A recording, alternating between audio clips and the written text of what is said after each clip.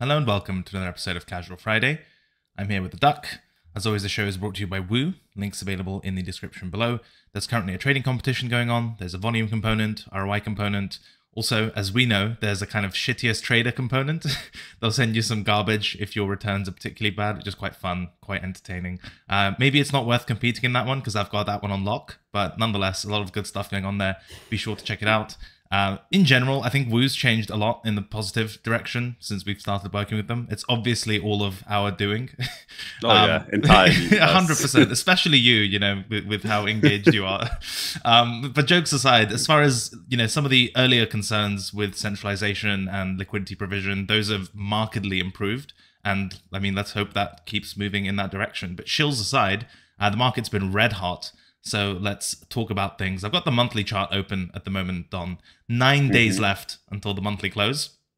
Looks like 4 green monthlies in a row, and that's a lot. I don't know if you've noticed that's a pretty large number.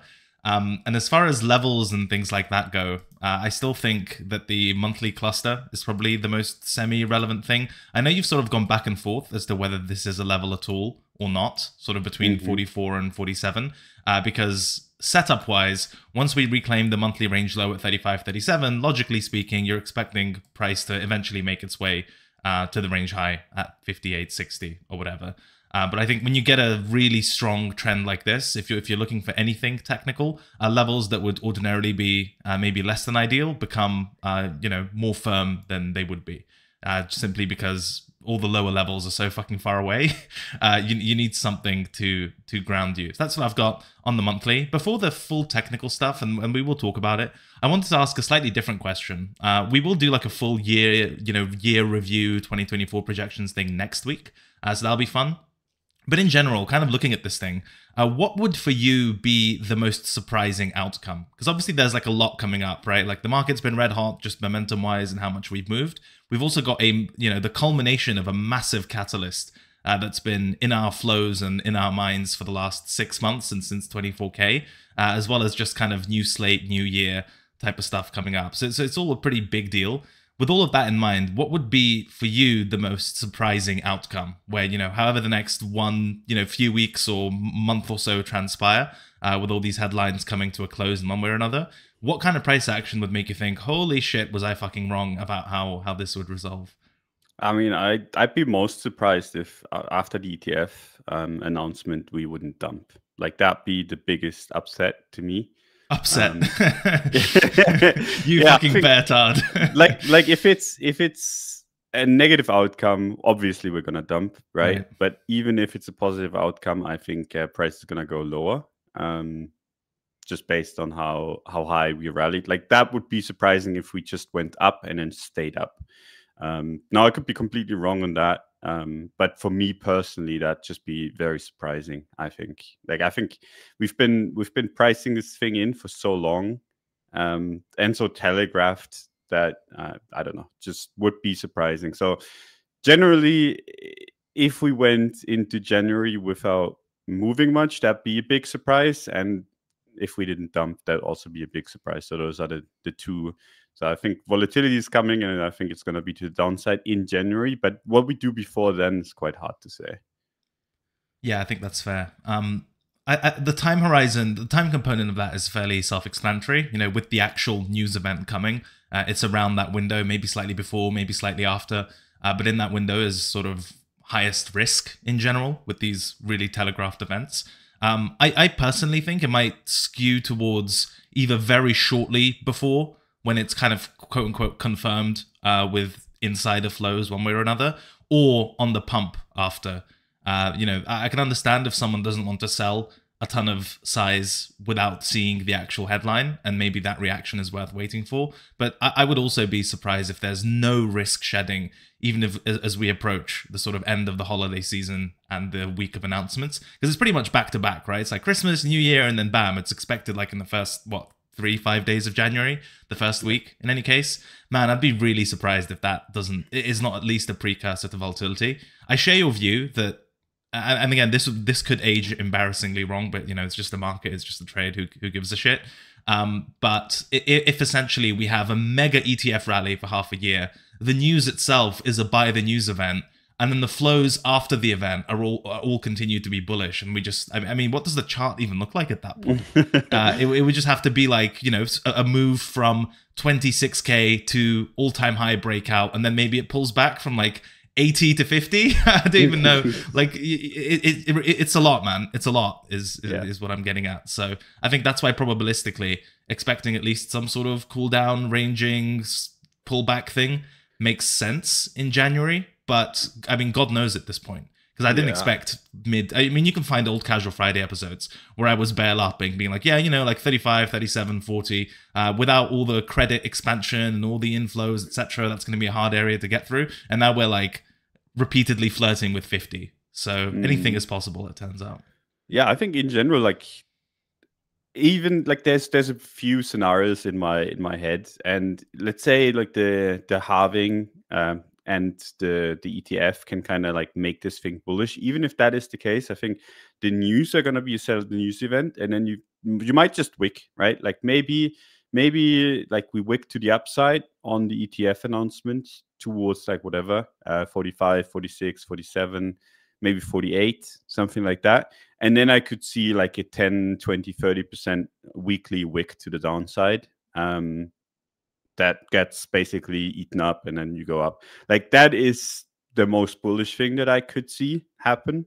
I think that's still quite unlikely, just based on the fact that it's going to take a while until the ETF really kicks in. The only argument, the counter argument I could make to that is basically that it looks a little bit dumb for all of these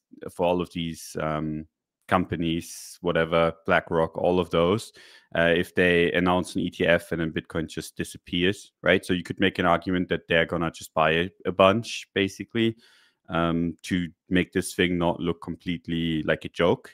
I don't necessarily hate that argument. So there's a few ways to skin the cat in this one. I just think the most likely one is at least an impulse to the downside that maybe gets bought up, maybe not. Who knows at that point? But we'll see. Very soon, actually. It's quite exciting. Dude, yeah, it's like around the corner. And to be clear, we don't endorse any animal cruelty on the show. So Don's comments about skinning cats are purely metaphorical. And if you hear any weird meows in the background of his audio, it's got nothing to do with his previous comments. Exactly. On the pullback front, so you and I from experience, and anyone can just look at a chart, even during like mega manic uptrends, which aren't narrative based and sort of full-fledged bull market type of price action, 20 to 40% pullbacks in BTC have been common in the past. Do you think, so if we sort of look at where that might land or happen, from a purely technical point of view, we are monthly time frame enjoyers in general.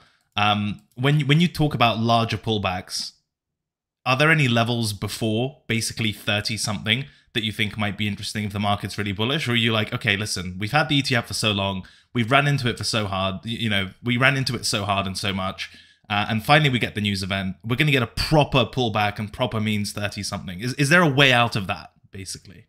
I mean, if it just goes sideways, which I think is very, very unlikely. Like if we just start ranging at like 40-ish for a while, I think that would make the chart look incredibly bullish, and in general just kind of absorb some of that kind of sell the news flow that we're gonna get. Like I'm certain that there's gonna be quite a bit of selling on that news. It's just a question of whether that's gonna be enough or not, and I think it will, just based on how high prices. But yeah, maybe it goes sideways. Maybe it just pulls back and then goes sideways a little bit. I could see all of that happen. But in terms of like 20 to 40% pullback, like let's say we run hard on the ETF announcement, which is possible, right? Like sure. Let's say it runs to 50K. A 30, 40% pullback would put it like to 32K range low. And that would be a nice area to buy, I think. So like it doesn't have to go that low if it runs high, right? Like the higher it runs, the more unrealistic the low targets get, right? So for example, like if we run to 60K before the ETF, you wouldn't expect it to pull back straight to 30K. Like at that point, that's ridiculous, right? It's called at the that halving. Point, yeah. At that point, you would more likely kind of expect it to pull back, like if it ran to 60K, which I don't think will happen, but if it did, you'd expect it to pull back to like 40 And then obviously the higher it goes, the higher that level has to be. Something that I see people do a lot is basically they have this magic pullback level, and they're like, I want to buy at this price point, and then the price rallies and they just keep that level in place. And at some point, it's just like, that's not going to happen anymore, right? Like if you're targeting 16K, so you're like, oh, the ETF is going to come and you're going to get it dumped. And I've been wanting to buy 16 or 14K since the beginning of this year. Respectfully wanting to buy, yes. Yeah. Congratulations. Sorry, I won't go there. I can't. No. But like that's just unrealistic. That's not going to happen, right? Like unless something catastrophically goes wrong, which at this point, I think we've had enough stuff go catastrophically wrong. I don't really see any catastrophic risk in the system. So I don't think we're going back to 14, 16K. I think that ship has sailed. And the higher we go, the less likely it is that we go to 20. And then if we go even higher, the higher likelihood that 25K holds, and so on. So you have to kind of move up your pullback levels that you find interesting to buy. For me right now, like 30-ish around that seems realistic still. But that's obviously going to change. Like if we get a massive run into the ETF announcement, and then after the ETF announcement, I would never target anything for, like, especially for a trend like this, that is larger than 40% of a pullback. Because if it gets larger than 40%, it's not necessarily a pullback anymore. So that's kind of like the maximum, and then you just kind of like look how far it goes and see like anything between, like you said, 20 to 40% is interesting. You just have to kind of adjust the numbers upwards if you want to be buying the dip. Yeah, basically apply that rough sort of discount band to whatever the price is, as opposed to marrying the level itself. I think that makes a lot of sense. Also, another sort of narrative point that might be interesting to talk about is there's been a lot of commentary about how, oh my God, like look at this price action in 2023, and that's without the ETF or the halving or this. Now, just imagine what 2024 is going to be like. I don't necessarily think that's a great way of looking at flows, right? Because markets by their nature are sort of forward-looking, and their entire sort of purpose, or a large part of their purpose, is to price in and discount a lot of these future events into the current price. And a lot of these 2024 narratives, ETF especially, but even like halving related stuff, or even the combination ETF plus halving, you'd be very hard pressed, I think, to argue that none of that. There's some arbitrary, basically kick-in point. Like, you know, when the calendar rolls over to January 1st, then all the 2024 narratives apply, or whatever weird version of that. Like, they've clearly, they've played a part in this rally. Because if you want to, the simplest form of this argument is the following. If you think that the ETF hasn't been priced in, and that it's a 2024 thing, then you'd have to come up with an entirely different description and reasoning behind this rally, because technically we don't have a spot ETF yet. Like, it's just that simple, right? It's like, well, 2024 is the year of the ETF. We've gone up, but we don't have an ETF. Therefore, the market couldn't have gone up because of an ETF. And it's like, that's insane. So what we can infer from that is that things that haven't kicked in yet still get sort of priced in. And so as a result, if you're then extending that logic to 2024 things, you have to at the same time argue that the ETF hasn't been priced in at all, which is absurd. So the reasonable conclusion is that a lot of the 2024, oh my God, I can't wait for this kind of stuff, is got to be increasingly priced in over time, or certainly as the market goes up. I know I fucking made that really confusing or whatever, but basically it's not like these news events are super calendar sensitive or time sensitive, or there's some sort of switch where it's like, okay, well now we have an ETF, the ETF buying is going to start. Or like, now we have the halving, now the halving buying is going to start. These things get discounted in advance. And I think we've seen a fair chunk of them, is my personal view.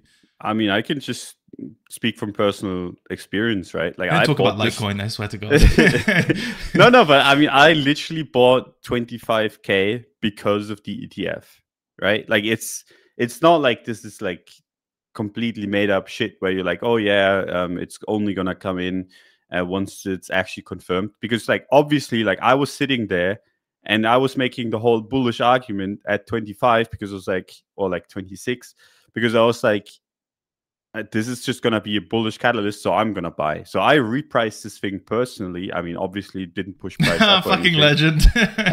But like I was part of that repricing, yes. right? Like, and anyone that says anything else, like, it's just completely delusional, I think.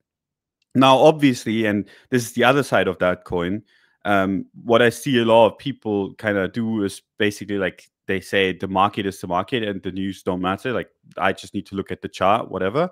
And that is also wrong, in my opinion, because like oftentimes you get just news that you cannot price in, right? Like if something happens that, I mean, no one knows is going to happen, obviously it cannot be priced in before, right? So anyone that says like, hey, you just need to look at the market and I'll give you the news, that's bullshit. I hate that. It's completely dumb because it really depends, right? Like obviously from 25 to now, like the news is a little bit priced in just based on the fact that everyone knew the news was coming in 6 months, right? Like it's like if someone tells you like, hey, the price is going to go up in 6 months, almost guaranteed, you're going to buy, right?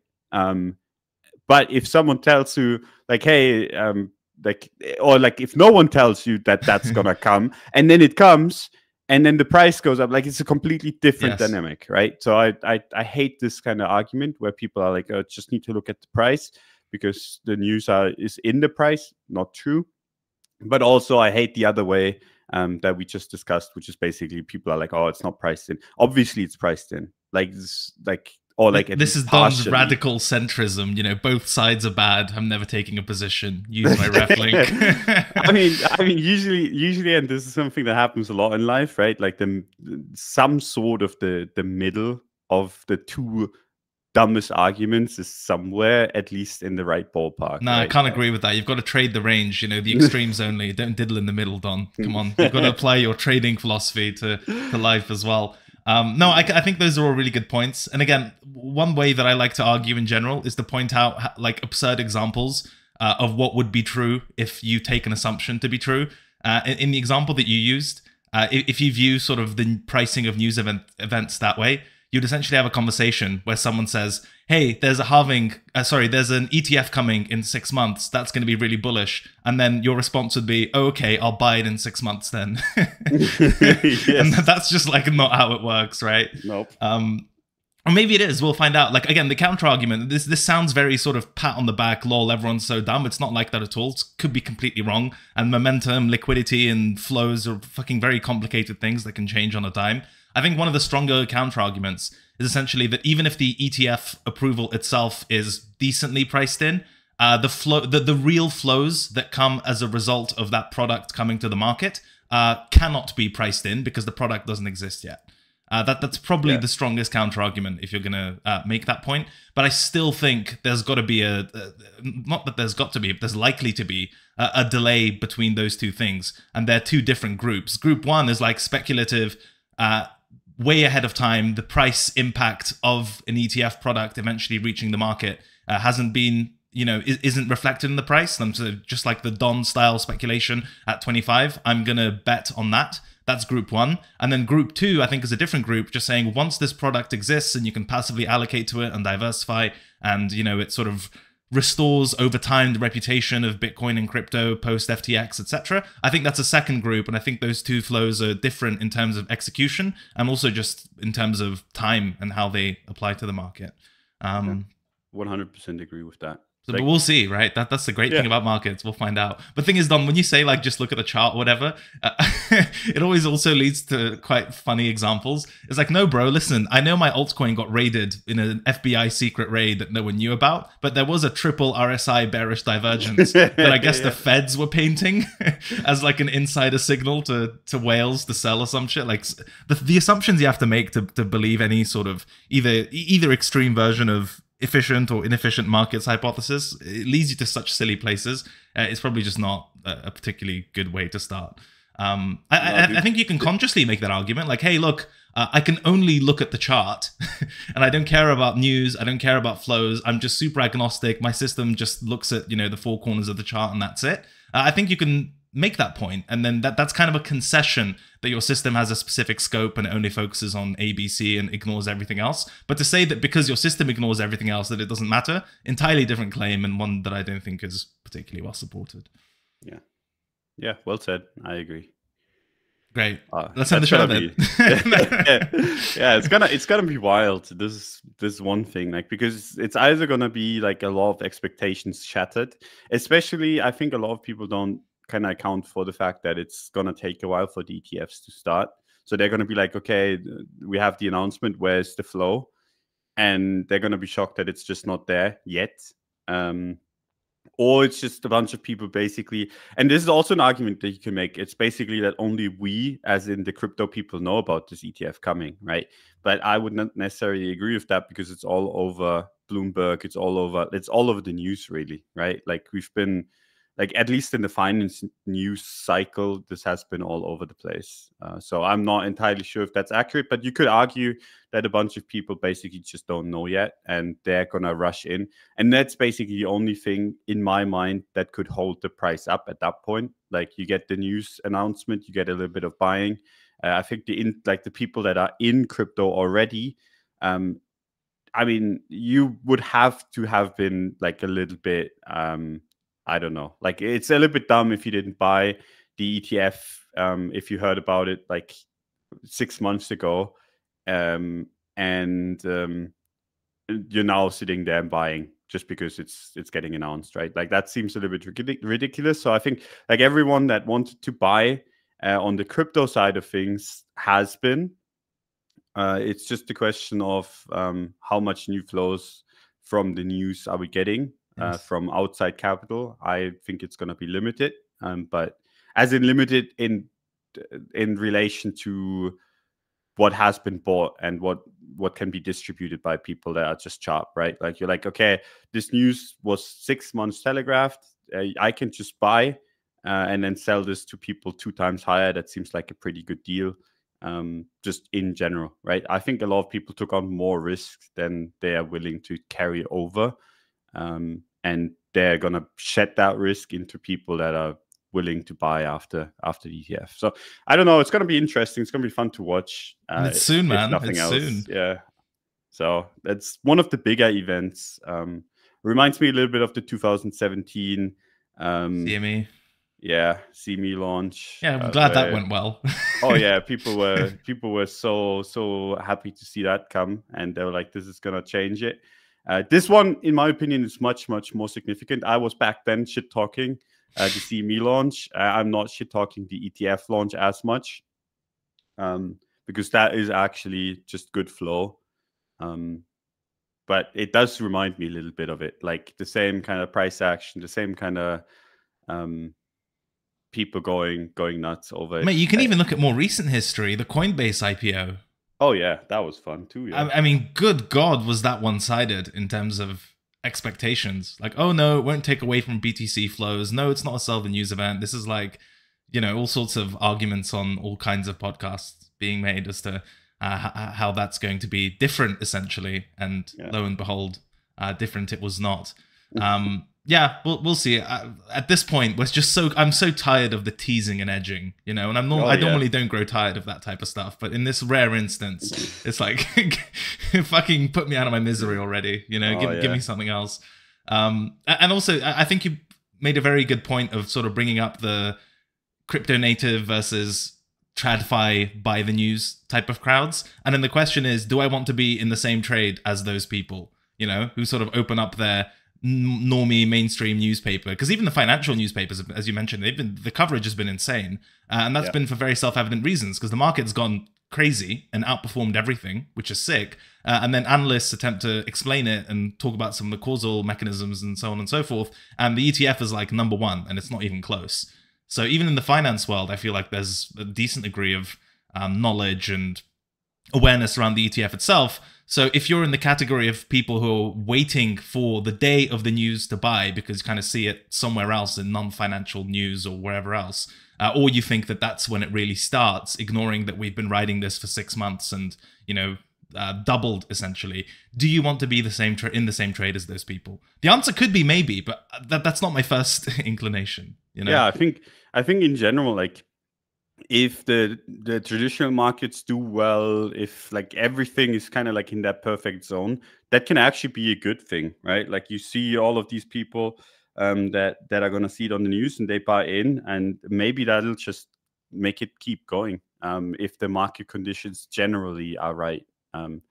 But that is way beyond my pay grade. I'm just a stupid crypto guy. I bought when price was low, sold it when it was a little bit higher, and I'm now just sitting here being like, I wonder how this is going to turn out because it's too complicated for me. Like I generally always sell the news.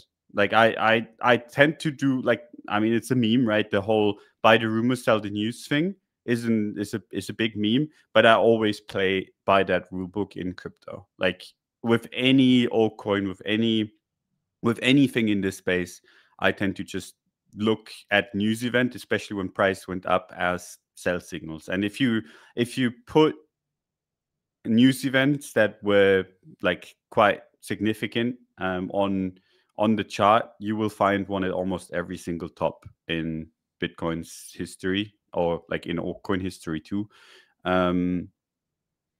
But you will obviously also find some that just started the rally. So it depends. But I'm not in the camp that is like, I'm going to buy the news, and because I think it's going to get more explosive.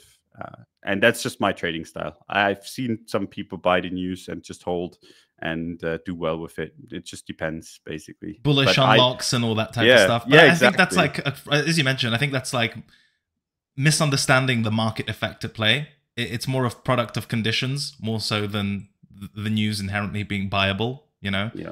And that's a pretty tough one to get confused. But listen, you bear hard. The appropriate way is to buy the rumor and add on news. That's like that's the Sigma trade, you know? I mean, it is. I'm impressed by people that are willing to kind of take these risks.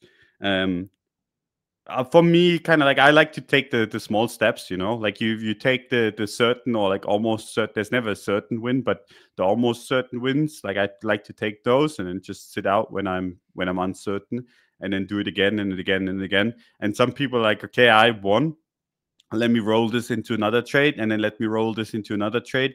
And then that basically like in a trade for like 2 years, just compounding upwards. I'm always impressed. Like the results are always also impressive, at least for a while. Sadly, at the end of the day, it usually ends with that person being back at zero, right? Like if you compound long enough, no matter how right you are, at some point you're going to be wrong, and then you get fucked. So you have to at some point kind of step off the gas. But if you can do that right, like you can do some impressive things, right? I've seen people run up portfolios from nothing to insane numbers just by keeping the money in the game and just adding. But it's not my kind of world. Makes sense. Yeah, I think that's enough pontification on the philosophical side of things as far as how this. I mean, ask the market about the market, right? So it'll tell us pretty soon. On the TA whatever side, is there any weekly timeframe stuff that you still think is relevant? I spoke about the weekly cluster at 41.8 to 43 on Monday markets as like, hey, we had a red week. If we're going to retest, that's a potential area. It looks like the weekly close is back above it. That looks all right, actually. I mean, obviously, there are a couple of days left in the whole weekend thing. But, you know, this wasn't a week of continuation after the one red week that we had. The only other area, realistically, that I'm eyeballing, if we just get like another leg on BTC into the ETF, and realistically, mate, there's only like a week left, right? It's like 10 days, a week and a half, whatever, that whole period. Yeah. And it's Christmas, New Year's, all of that. Yeah, but wasn't last Christmas really bullish? I could be completely wrong. I actually don't know how last. I mean, I can just check on the chart. Yeah, go do some research, intern, while I while I look at the weekly chart. The only other nope. Oh, it wasn't? Well, fuck you. There was one Christmas that was bullish. Hilariously. So. Oh, wait. No. Last Christmas was okay. Yeah. I'm just. Yeah. See, I told you. Stop looking for the outlier bearish examples, Don. No. I was just like, it cannot be that the top is already so long ago. But yeah, last Christmas was okay. It was actually really good. And then the one before that was quite bad. I don't think you can necessarily make. The one before that was really good. And there you go. It's going to be good. And the one before that was also good. And then it was really bad. It just goes back. This is true quant alpha on Technical Roundup. This is It's pure seasonality edge. Yeah, sorry. On the weekly chart, the only other area that I've got, if we have another leg into ETF announcement in the next 10 days or so, I'm just like eyeballing the lower high at 46K, and there's a sort of weekly cluster that we built around it at like 47 to 50. That's really the only other technical area where I'd be like, I mean, that's the kind of thing where if we really rally into that on the day of the ETF and like hard spike it on news, I think there might be a trade there. Because, you know, I don't like shorting this thing in general. And thank God, you know, whatever's left of my portfolio thanks me for it. But that's one of those setups where if we get like a mega spike into the news itself, I'd at least be open-minded to doing business at like 47.50. But the only pushback I have on myself there is that I'm cognizant of falling into the trap where you basically start hallucinating and adding resistance levels because you have this overarching trade idea. Like, oh yeah, well, I'm going to look to de-risk, or, you know, people are going to de-risk into the ETF, so I should look to sell some of that and catch on to that flow. And then you just start adding resistance levels as the market goes higher. I think that's super dangerous. And it's like reverse bag holder activity where they'll just add levels of support that don't exist as the market's going lower. I don't want to get caught in that trap. But I would be very surprised if there is no trade around the ETF announcement itself. So that's really, from a swing point of view, that's the next one on my radar, realistically. Yeah. I mean, for me, it's basically, I don't really care about the levels at all until the ETF is through, because it's such a big event that I'm like, yeah, this could be resistance, this could be support. But at the end of the day, I need to see how the ETF plays out, and then I can make judgment. So I do have a few levels, but they're very far away. And the reason for that is basically just like, if it gets that far before the ETF, I could see myself do something. So if, for example, if we, for some reason, and I don't think that's going to be happening, but if we, for some reason, crash to 32K, I would be there in January, like in the first week of January, and I would buy this thing, right? Like at that point, I think it's a pretty straight up buy. You've retraced a large chunk of the kind of the ETF movement to the upside. That seems like a decent kind of bet, even if you just sell into the bounce, right? Like, so that would be interesting. Same thing with 60K. Like if we run all the way to 60K before the ETF, I think you can just short it with all your might. I'm not going to, but I think at that point, like, that's way overdone. And then you're going to get quite good returns from that. Anything in between there, like, I would not do any business before the ETF. And that means that 99% of the time, I'm just not going to do anything before the ETF happens.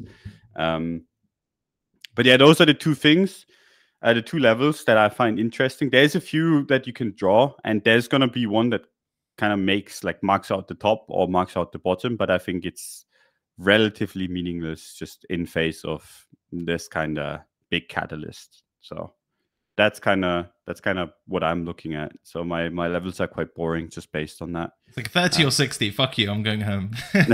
yeah. I think anything in between, like, yeah, you can take trades off and whatever, but it's all gonna be meaningless. Like if you draw a support like at 40K, and you're like, okay, that's a really good, like, or like whatever, 41, 40, 38, whatever. And you're like, oh, this is a really good support level. If the ETF comes through and gets denied, or if it gets approved, even, I think that's going to be run over.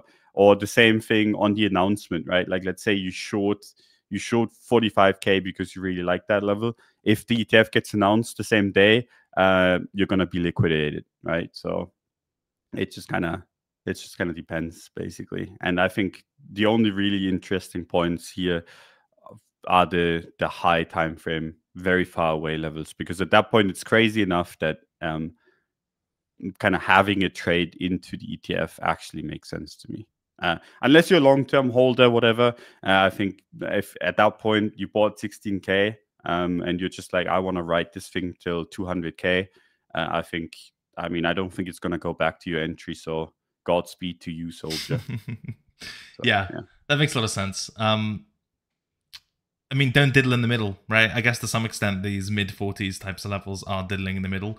From a timing point of view, at least for swings, I'm unlikely to pump this until either day of or post ETF, unless the market starts doing something crazy beforehand. I don't think the timing is quite there yet. Daily wise, I know on Wednesday, you still had this sort of cluster looking thing on the daily, basically the origin of the breakdown to some extent in sort of earlier this month. Is that still a level? Do you care about it? I mean, by definition, it's not 30 or 60. So is that just one of those TA, I'm watching, observing type of things? Or is there, do you put any weight to it? No, I don't really put any weight to it. Like short term, yeah. Like that's the thing, right? It seems like we're gonna get the ETF news in January, so we still have quite a bit to go. So you can use these low time frame kind of levels to map stuff out and be like, okay, maybe we get like an impulse day today. Maybe we get a little bit of action, but I don't really care. Like if it breaks 44K, and it's been testing that level a bunch, right? Like that, or that cluster in general, like it's tested it 4, 5, 6 times, depending on how you count it. Like it gets worse and worse. So I wouldn't want to necessarily, like in general, like that's the thing. If I say like, hey, I wouldn't want to be short here, like it seems kind of insane to me to hold a short if the ETF announcement could come any day, right? Like that just seems scary as fuck, because maybe there's going to be a 10% upwick. We've had that before. And then do you really want to stomach that risk? I mean, if it's low leverage enough and your target is wide enough, maybe, right? But it seems a little bit not great. But also, I don't necessarily want to tell people like, hey, if it breaks 44K, just long it, because we're so close that, I mean, you can. And I think it's actually like probably a better trade than the short side of things, because there's a good chance that you can actually close your longs into the announcement candle that you're gonna get. So I think it's better kind of trade, but still not that great. Like it seems just to me like it's a time of enjoying Christmas, enjoying New Year's with the family, and holding spot bags if you have them, if you want them, and keeping the leverage basically at 0, just to make sure that you don't get fucked by wicks to the up or downside. Listen, that's the softest shit I've ever heard. You go enjoy your fake made-up holidays. I'm going to be grinding the 1-minute chart on 50x leverage, and that's why I'm going to make it. Okay. I mean, maybe. How dare you tell me to like go out and have social interactions? Where am I and where are you? Yeah, fine. That's fair. Cool. I think that's really it for BTC. I will make a larger sort of comment that in general, if you're the sort of monthly, weekly, daily, super high time frame pullback swing trading system, almost per the newsletter, there's really nothing to do at the moment. And to be completely candid, there really hasn't been a lot to do for some time. You either have those good entries and you're waiting for the ETF to reassess them, if not having sold already, or you're waiting for that 10 to 20 to 40% pullback. Those are the two. That's pretty much what we wrote in the newsletter as well, right? Like you're either already positioned, so you don't really give a fuck about the vol risk on the announcement itself, or you're waiting for a larger high time frame flush correction thing to position. Or you're trading the 10th meme coin of the day. Yes. Oh my! I'm going to enjoy that segment of the show when we talk about the more adventurous parts of the sector. But I think that's fair for BTC and ETH, right? I mean, especially when the market's moving like this, you almost feel robbed if you're not in a position. And I can understand that on certain altcoins and rotations and narratives and so on and so forth, as we'll discuss. But from a purely technical BTC swing perspective, given the proximity of the deadline, given the magnitude of the move, and the absence of those high time frame pullbacks and or trading around technical levels, if you have that type of system, there's just not a lot to do at the moment. And sometimes that's okay, there's nothing worse than having like a good system that works for you, and then because it's not printing signals when a lot of other systems are printing signals, you just start basically hallucinating edge and doing things that you have no edge in doing and no business in doing. So just to get that out of the way. Yeah. Should we move on? I think in general, like if you, and this is the thing, right? Like Bitcoin, and to a large extent even more actually, ETH has been quite boring. Yes. Like they've been moving, but they've not been moving too much.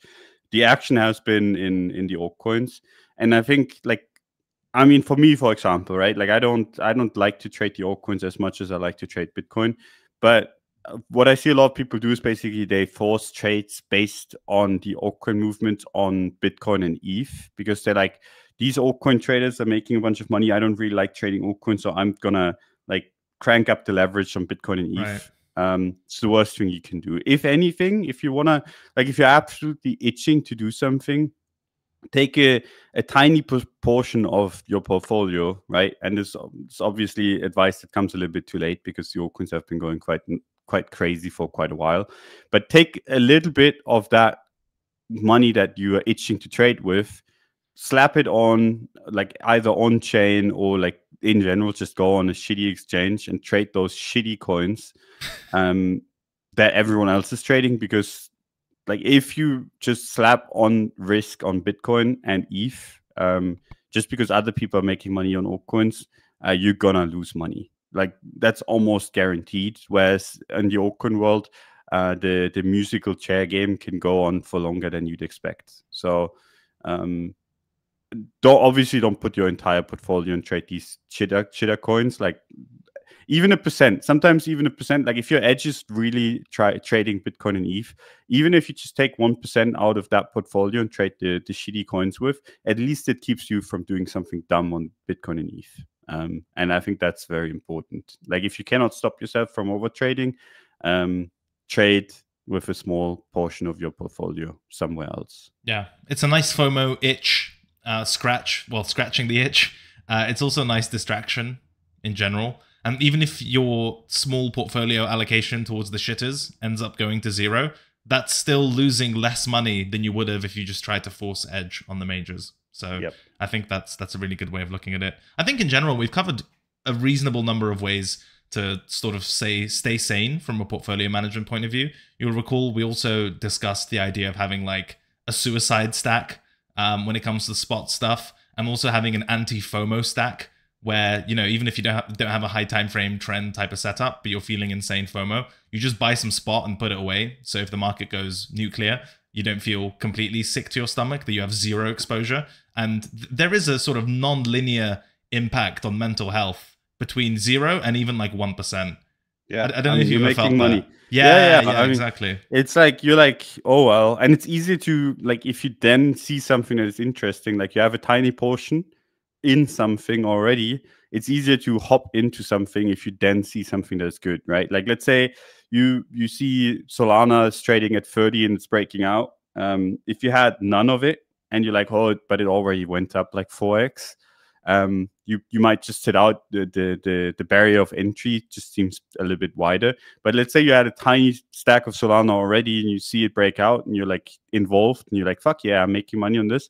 And then you're like, but actually the setup is quite good. Maybe I can just buy a little bit more. Yes. Expanding a position is always easier than creating a fresh one, right? I mean, I've got some Solana shitter NFTs done from like fucking 2021. So that's been interesting to observe. Yeah, I've been cheering you on. It's actually quite nice. Like, this is quite cool. A lot of the kind of like stuff from the bear market got quite rescued, if you will. Yeah. Like, even the FTX claims got rescued by the Solana move, basically. Absolutely. Right?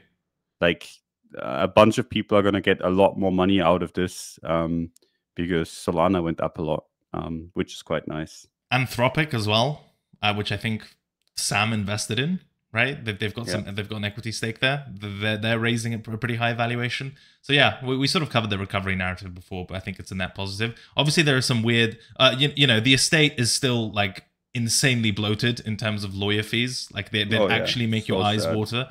And then the whole idea that they're getting their USD balance, like, I get it from a legal, procedural, accounting point of view, but man, it hurts. You know? Yeah, it's fucked up. It's not like the whole Mt. Gox thing where you get less Bitcoin back, but at least you get Bitcoin back, and Bitcoin went up a shitload. Yes. Yeah, it's a little bit of like that's just very, very fucked. I talked with my brother about it because he had a bunch of money on Blockfolio, which went under with FTX basically.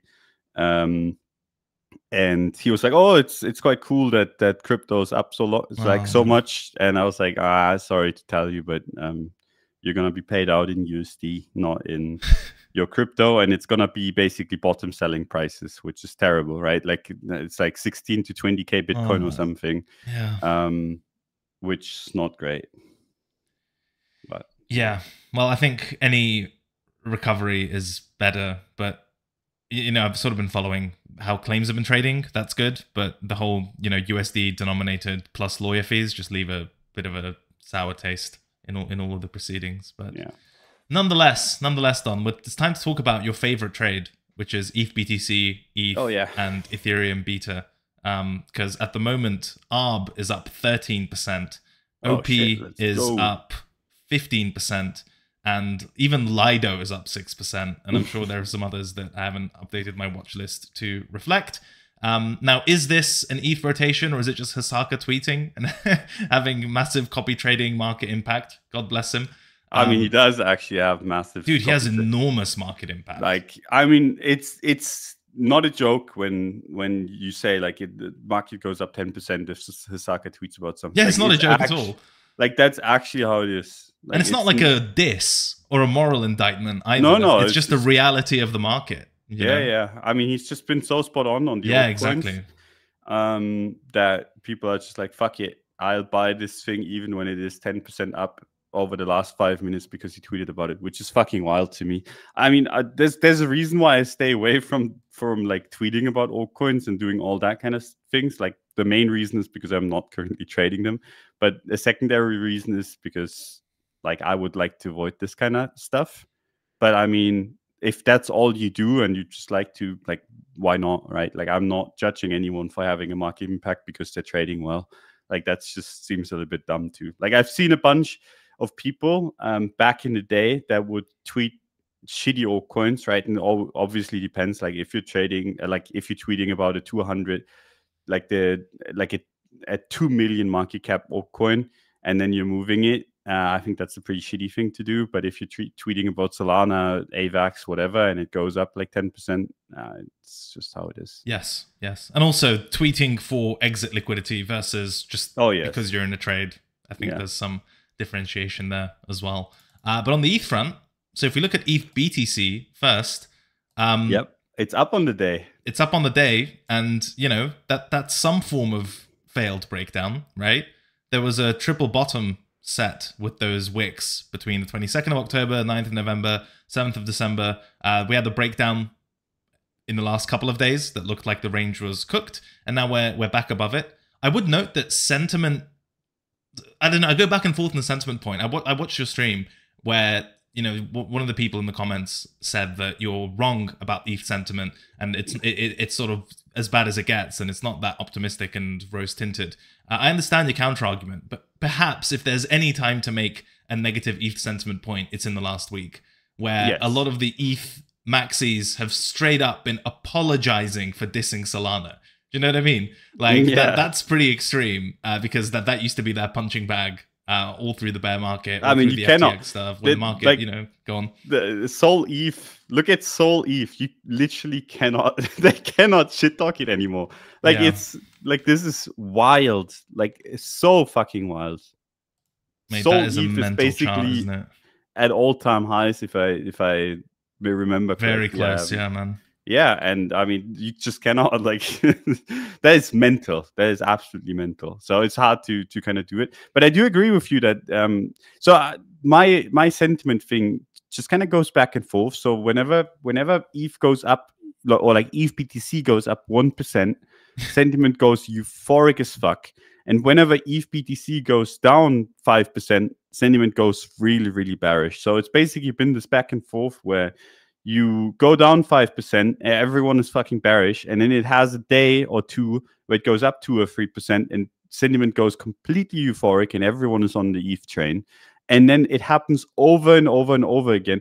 You can actually look at ETH BTC on the 4-hour chart, and you can literally see this happen every other day. Like, it's actually just crazy to me. Like, you see straight up, like, ETH BTC ripping up, and I mean, ripping up is in quote unquote because it's barely moving, right? But given it's not been moving much in general, it just looks like it's going up a lot. But it goes up like 15%. It went up on the ETF announcement, right? And then it retraces that, and it goes up again, and it's always these, like, it's an impulse, and then people get really, really euphoric. I mean, even just now, like the last 8 hours, if you just go on Twitter, people are tweeting about ETH and it's finally time, and like a bunch of people are like super super, super excited about it. So at that point, you'd be like, hey, sentiment is way too good for the price action, right? Because if you even go just to the weekly time frame, that's not the greatest looking chart. But then when it goes down, it kind of flips the opposite way. So I don't know. Like, I'm a little bit on the like, I would say sentiment is too good just because people should be ignoring this if it goes up to 1, 2, 3, 4, 5% and be just kind of like, oh yeah, it's gonna end the same way. But for some reason, every time it pumps, it's like this time is different. Kind of sentiment. But I think in general, the closer we get to the ETF, the better it is for ETH BTC. And in general, if you go on the weekly time frame on, I think it's log chart, but let me check. Yeah, on log chart, if you draw a line from the 19th of December in 2016 to the 30th December in 2019. Oh yeah, the Don trend line, the one from Wednesday stream, right? Yeah, exactly. Yeah. We touched it basically. Like that was the low. It was very close, but depending on how you draw it, it touched it. I mean, I drew the trend line in the only way you can, as in to make it fit. So don't worry, it touched it. It's fine. Perfect. Yeah. But I mean, like that was close enough, right? So in my opinion, and this is something that I said on the last stream as well, this is actually, while we were trading down there, I was like, this is actually the first time where I can steelman the ETH argument, right? Because before it just seemed retarded to me. Like I saw so many people making the ETH argument while the ETH BTC chart just completely looked trash, and while we had a very clear Bitcoin narrative. Now the Bitcoin narrative is going to run out pretty soon. And we have some sort of technical level. So I think like if you really need to buy or needed to buy ETH, that was like a good spot. The next better spot, and I think this is actually a better entry, is just going to be above 0.057 as kind of like a range reclaim kind of thing. That's the more like less risky kind of way to get into this thing. Just based on how sentiment is and how everyone is just kind of too euphoric about it every time it moves 1%. But yeah, I mean, this was the first time where I was like, I can make the ETH argument properly. You have a little bit of a TA thing, and you have the narrative to boost, which is basically like, okay, the Bitcoin ETF is so close, so might as well start rotating into ETH. One thing that I mentioned back on Wednesday too is just based, like, it's just if the Bitcoin ETF doesn't go well, as in if we get the pullback that I'm expecting it to, you're kind of shit out of luck on ETH, because that's the only narrative that ETH has right now. Basically the rotation after the ETF. And if that doesn't go on the Bitcoin front, I don't think it will go on the ETH front either. Yeah, I was going to ask, essentially, what's the counter argument, or at least the implications for the market if we get ETH outperformance into the Bitcoin ETF? I think either way, the sort of implications have to be extreme, right? The extreme bullish implication is that this is a proper full-fledged rotational bull market, right?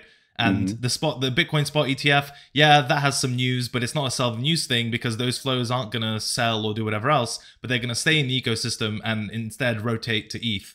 And so, you know, Bitcoin can go down a little, whatever, it doesn't matter. It'll more or less stay afloat because that risk is just moving from A to B as opposed to from A out of the ecosystem, which is the extremely bullish case, right? That's like almost hot ball of money 2021 levels, where nothing really sells off, you just pump something else. And of course, there's the other extreme implication that this is a very frothy signal, and the market is sort of front-running a bullish rotation that's not going to come to pass. So instead, you have ETF resulting in some sort of sell the news event, and the market, instead of selling the news or risking off, just rotates into something that's been weaker and arguably riskier and underperforming, and then just get turbo shit on double the dose, right? And by double the dose, I mean underperform BTC during the entire ETF period, and then rotate and then get shit on the BTC and USD front because the market sells off. I think with how the market is shaping up right now, it's more likely than not to be one of those extreme scenarios. I don't really think that if ETH continues to get bid and we see like ETH ecosystem, layer 2 bid, etc., I don't really see how that has like a middle ground consequence or implication. It's either, oh my fucking god, send full 2021 program, or it's like the most frothiest, toppiest signal available. I don't really see how this comes out to something reasonable. Is that an insane extremist view? No, I mean, I've been saying like you're kind of safe in Bitcoin and ETH, Bitcoin and altcoins as long as ETH doesn't do well. So if ETH starts kind of like catching a bit, I think it's time to rotate out of everything else, and then you can play the ETH trade maybe if you absolutely need to. But the USD, like rotating into USD, seems better to me at that point. But yeah, I mean, in general, like I said, like the closer we get to the ETF, I think the more likely it is that ETH is gonna kind of catch a bid, and then yeah, it's a little bit worrisome because that kind of implies that the whole, and the only reason why I say that is basically because it implies that the whole ETF thing is already priced in and that you're going to see outflows. Because if it wasn't, and the Bitcoin ETF is approved, and you have a bunch of people that are willing to kind of pile into Bitcoin, then you would expect Bitcoin to outperform, generally speaking, because the only spot, like the only coin that has an ETF would be Bitcoin at that point, right? So you'd argue like, hey, if the ETF is as bullish as people say, you wouldn't even see the rotation because Bitcoin would just get new flows, and that would be outdoing the rotational flows. But I doubt that is going to happen. So yeah, it's good for the ETH tarts. It's just I hope it's not going to be one where, yeah, ETH BTC goes up, but ETH USD goes down, which would be the ultimate insult, because it's the worst market conditions to trade when your coin underperforms when Bitcoin goes up, and then outperforms when Bitcoin goes down, because at the end of the day, you're not making USD gains, right? Like there's nothing to trade, basically. Something that we've been seeing, for example, from ETH, is that it's been underperforming, and then it barely goes up when Bitcoin goes up, and you're like, well, fuck this. This is kind of stupid, but it also doesn't. And then Bitcoin went down and ETH BTC went up a little bit. And then you can also not even buy the dip, right? Because there's no dip to be had. It's just like, it just floats around being a piece of shit, and you don't get any trade. And that seems to me like how ETH is trading right now. And that's the worst way to trade. It's okay for holders because you get less volatility. You can look at your portfolio and you have a little bit of a stable coin on there, which is better than which is having... why you're in crypto, right? To preserve wealth. Yeah, but I mean, like as an investor, maybe it's better to see that than like 10% up and down days. But as a trader, that's the worst way to spend your time, right? You want to have the one that basically outdoes Bitcoin both ways, to the down and to the upside, because then you can buy the dip and then make a bunch of money when Bitcoin goes up. And it's just better than the opposite. Yeah, apathy is a real killer when it comes to altcoins, because volatility usually goes out the window with it. But I think you also just made a very good argument in terms of if it is your view that the Bitcoin spot ETF is either not priced in or is insufficiently priced in, then you should, in theory, have no argument for rotating into ETH. Yeah. But I think there's a large group of people with those overlapping beliefs. They're like, oh, the spot ETF is like the most bullish thing ever, and it's not priced in. And I'm also buying the thing without the spot ETF that's been underperforming. It's like that's pretty difficult to reconcile outside of, short-term trades and stuff. Yeah, I mean, it's just basically people love to be bullish ETH, I think. Bless them. Yeah, and it's okay. No shame in that. I mean, high time frame ETH BTC, like really high time frame ETH BTC, still a decent looking chart. I mean, it's the best. To be like, after all of this shit talking, right? It's still the best altcoin in the history of crypto, in my opinion. As in, like, you look at the ETH BTC chart on a monthly or even yearly basis, like that has had cycles that made higher lows. Show me another one that has had cycles this long that have made higher lows. It's going to be tough. Like, that's just going to be really, really tough.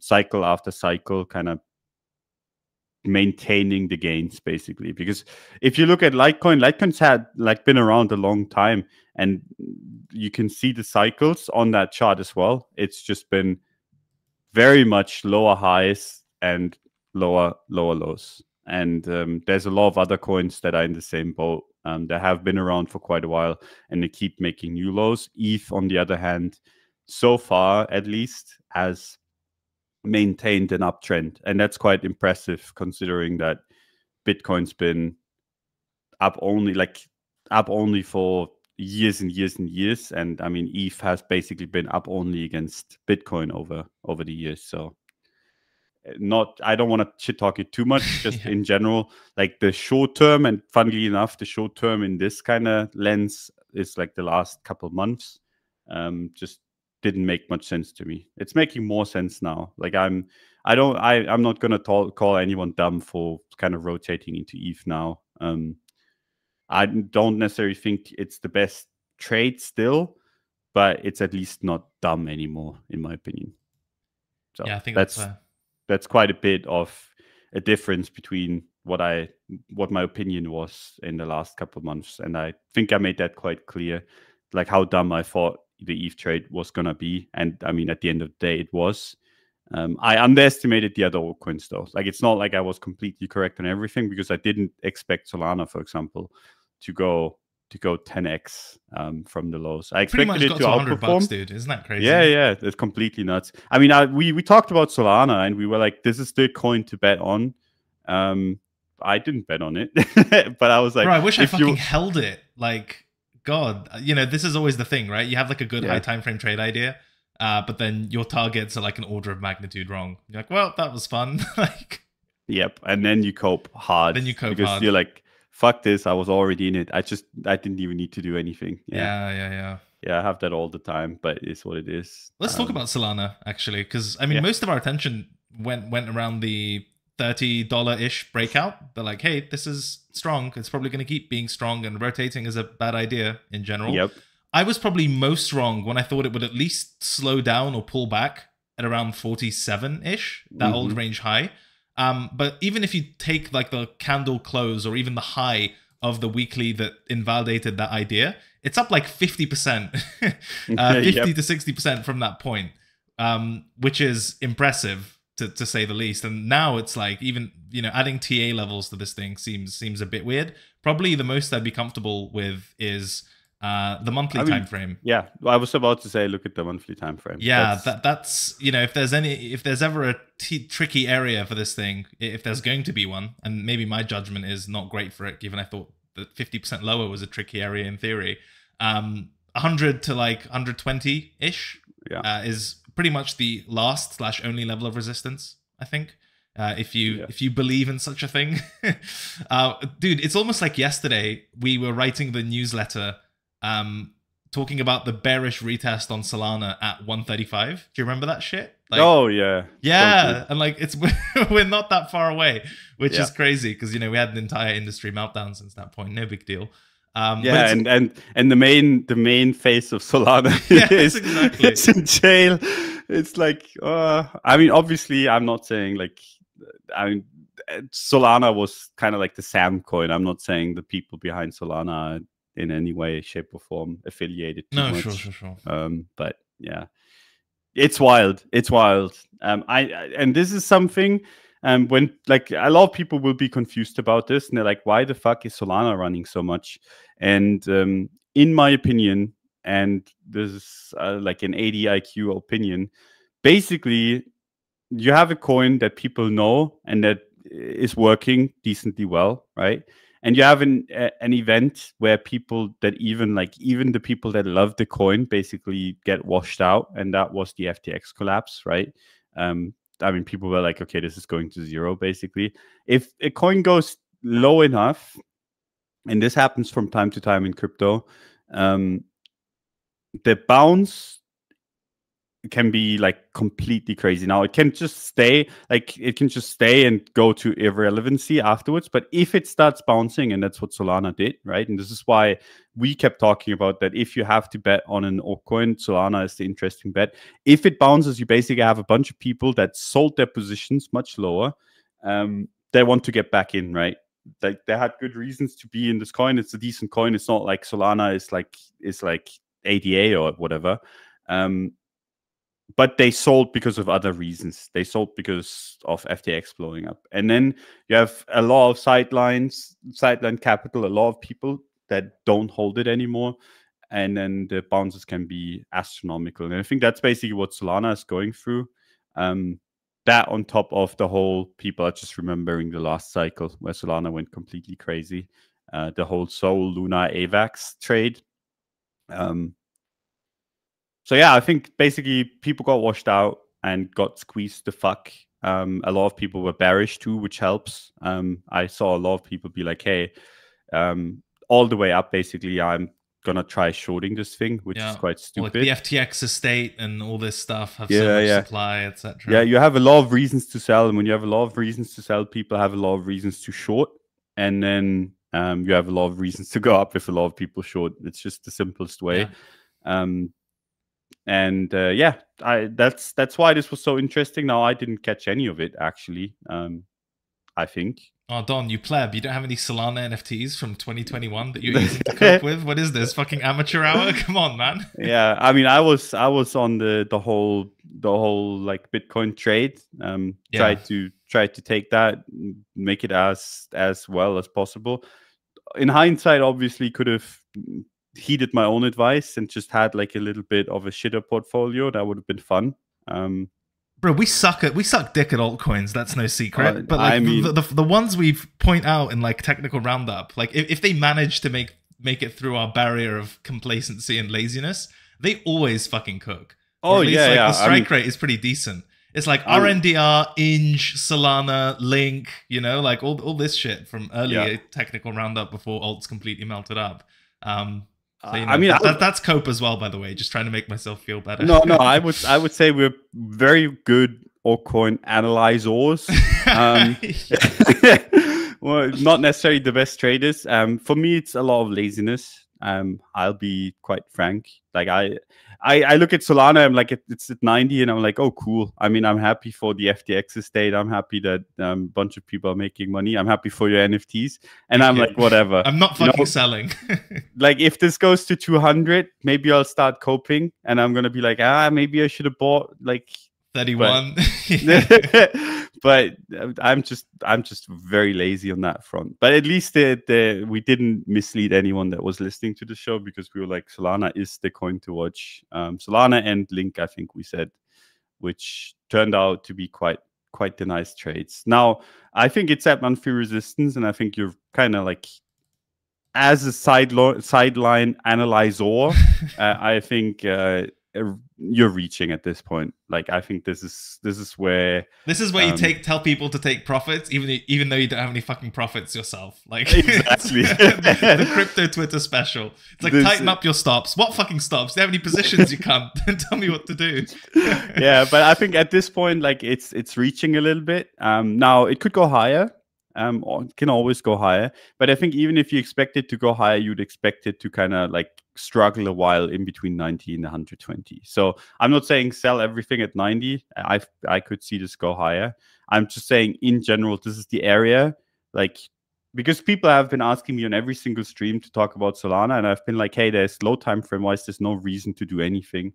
If you're in this, it could even go to like 100, whatever. Now it's at 100, basically. Now it's where I said it could even go to.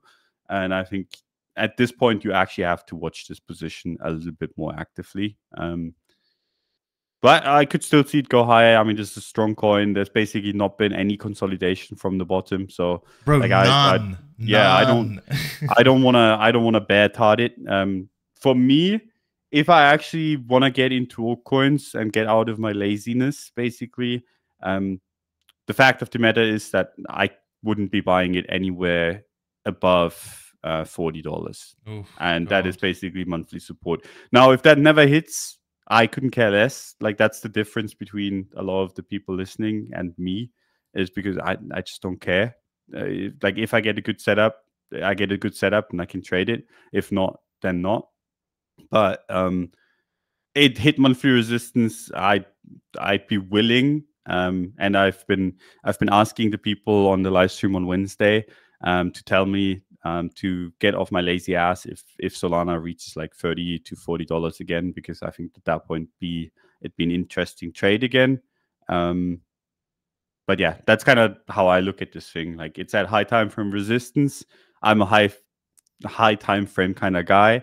I would expect it to go to high time frame support. But if it doesn't, and altcoins oftentimes don't, then so be it. Could we bait you in with some intermediate levels somewhere in between, like a compromised on, maybe a good old 50 something? Nope. No, there's nothing. I don't see the point. Okay. Like, so the range, if you will, your favorite approach is 100 to 120 resistance ish, 30 to 40, which is hilarious to say. Like, that's quite stupid. I mean, look at the 12-month chart. Like, you could look at the yearly chart on fucking Solana. That's fucking hilarious. Like, what the fuck is this chart? Maybe it goes to 1,000, dude. 1,000. But what are my NFTs at that point? It's the only question I have, mate. Like, yeah, you're gonna like run it up, like just having an art one collector at that point, right? Soul NFT, yeah. Like, they're gonna write articles. Cred sold one of his Soul NFTs. Is he gonna sell his soul too? Be prepared for a shock. Disgusting. If I ever become that, I feel like I need to quit. You know. Yeah. But hey, I'd quit on a high, so yeah, I can't complain too much. That's Solana, though. We will see. I agree, monthly resistance, it's getting there. Also, this doesn't really capture a lot of the upside that's been in Solana in general, because NFTs have been getting repriced higher, which is like a bit odd. So sometimes when you see the spot pair moon, we saw this during NFT season, after a certain point, because holders are basically stuck in like a locked price that they paid essentially for the NFT, the price, as the token price goes up to keep the same USD price for the NFT, the price of the NFT will go down sometimes, right? Or at least not even keep up with the gains in the USD pair. It's not always just like a linear momentum across the board. Whereas in this case, pretty much everything's been getting repriced higher. And then the obvious one is the meme coins on Solana and the DEX volumes and all that type of stuff is obviously to some extent captured in the Sol chart, but not fully. There's just a lot of mega green candles and sort of wealth creation, if you will, in Sol that's not purely visible in the Sol USD chart. There's a lot of other tickers and on-chain stuff and NFTs, and the ecosystem as a whole has just been straight up cooking. Yeah, I mean, wow. I'm just looking at your NFTs and like, what you're telling us is that you're getting rich here.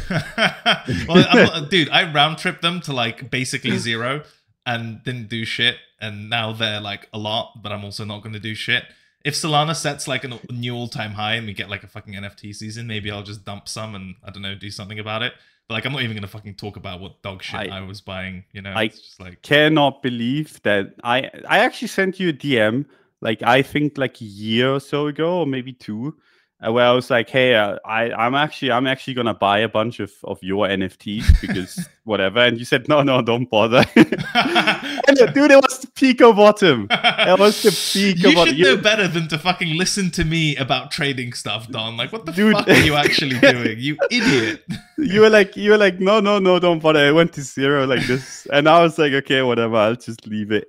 And now I look at it and it's up like 10x from where I wanted to buy in Solana. And Solana is up a shitload. Don, there's no one better qualified to know to ignore me when it comes to trading than you. But you still fucking listen to me. No, you just didn't want me to be successful. Oh, yeah, that's the problem for sure. You're like, this is the Pico bottom, but I will not have him buy it. Nah, I'm just kidding, obviously. I just needed you. I should have used you for exit liquidity. That's what yeah, but I'm terrible exit liquidity because I just don't buy. Like, I think I'm the worst exit liquidity because I just never buy the highs. I just buy when it. If anything, I'm exit liquidity on the way to zero, I think. Yeah. You know, like I'd be the guy that buys like Bitcoin at like whatever 10K and then it goes to zero. That'd be me. And you don't sell either. You're like, oh, I guess I've got some collectibles now. Yeah, on eBay or something. At that point, I'd just be like, oh, whatever. I'm not gonna be the guy that buys 60K and it's like, fuck. I bought the highs. Just cannot be me. But sometimes it's good to buy the highs. I'm just saying. Okay, Suzu, like that's his trading advice thing, isn't it? Yeah, it is actually. Dude, I still remember when we bought like at the same time, pretty much with a lot. at the time, portfolio wise, like the 4K monthly support on BTC. Oh yeah, that was great. And then I think I started buying like 4.8, 4.6. Yeah. And it started moving lower, and I was like, I feel sick. And then you were like, oh no, I just bought like the wick at like 4.3, 4.2 or whatever. And I was like, oh, it's fine. Don's in this trade. What could possibly go wrong? And then it goes to 3K. I mean, it bounced before. It bounced to your entry before. Yeah, my entry was fucking Pico resistance. And I was like, oh, well, this is strange, but, you know, it's fine. It's probably going to slow down. It is monthly support. This could take months. And then 2 days later, it's like down 20, 30% or something. And yeah, that was absolutely sickening. Oh, I was feeling sick, yeah.